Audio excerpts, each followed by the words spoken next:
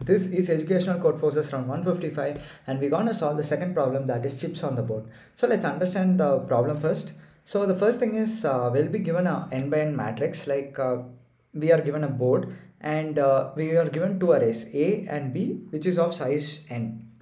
And our task is to place chips on this board such that the following condition is satisfied for every cell. For every cell that is satisfied. What is the condition?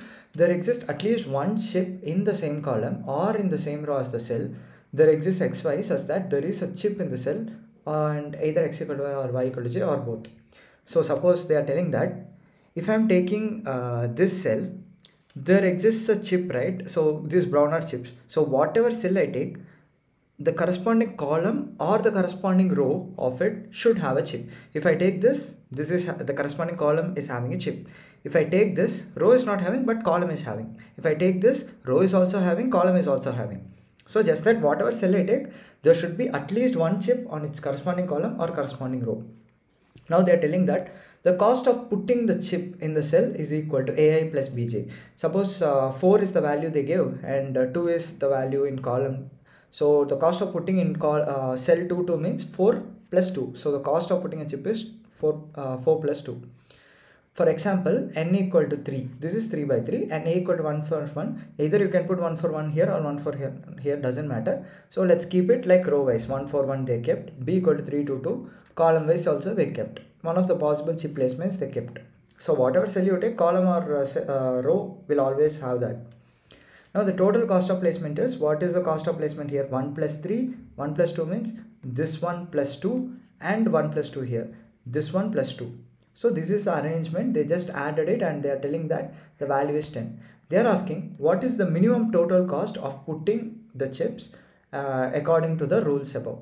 So you can put one or more chips, doesn't matter, but what is the minimum cost? That's what we need to find out. In this case it's 10.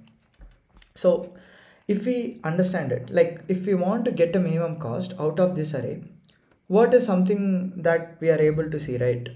Can 4 plus 2 and all can come, because 4 plus 3 can come. First of all, these are all big numbers, right? For 3 we don't need 4, we already have a minimum number, so we'll choose that minimum number only. And for 2 plus 4, do we need it? No. Corresponding row have one, we'll choose this one only. For this 2 also, we choose this one only. Here 100 or 1000 or something comes, we don't care because smaller number is here. So always we say that we take minimum of, let's say, the row plus the number, that is b of 0. Let's say b of 0. Same thing, minimum of row plus b of 1, something like that. Okay. What if this is 101, 104 and 101? What do?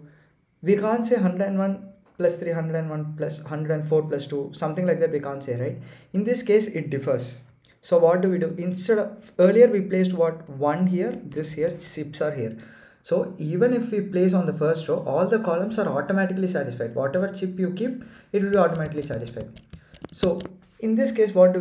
We just take the column wise minimum. So 2 is here, you keep x here, x here, x here. So 2 plus 101, 2 plus 104 and 2 plus 101. So in this case also it is same. So the chip placement is either row wise you keep the minimum value or column wise you keep the minimum value. Now since I took let's say b value is 0, right? If this is a, b, c, sorry, let's take like x, y, z, and the minimum is this.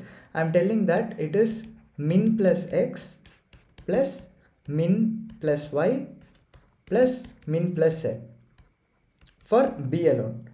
For a, what will you do? It is x dash, y dash, z dash, means this is all min a, okay? Min a, min a, min a, and this is min a. This is, let's say, minimum of b plus x dash plus minimum of b plus y dash plus minimum of z, minimum of b plus z dash. Instead of doing all of this, what is one thing you can do? You can take minimum outside, right? Minimum outside means how to do it together? Minimum a into n. There are 3 times you are doing. So n is 3 here, n plus x plus y plus z. So this is also valid.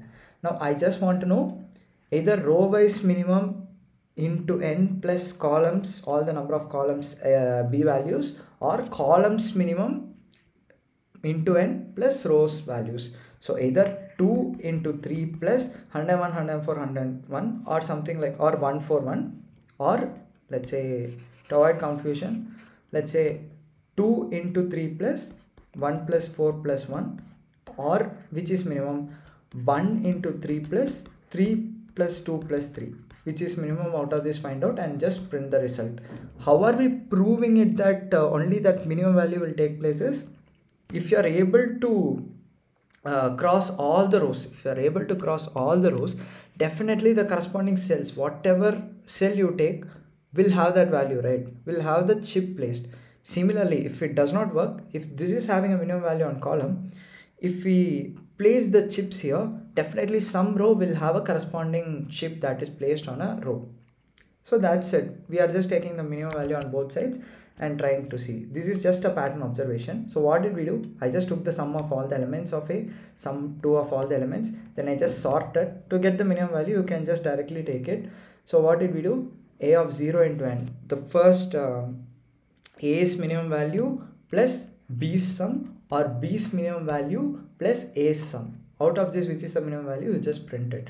So this is the submission link. You can just check it, and please let me know in the comments if you have any doubts. Thank you. Share.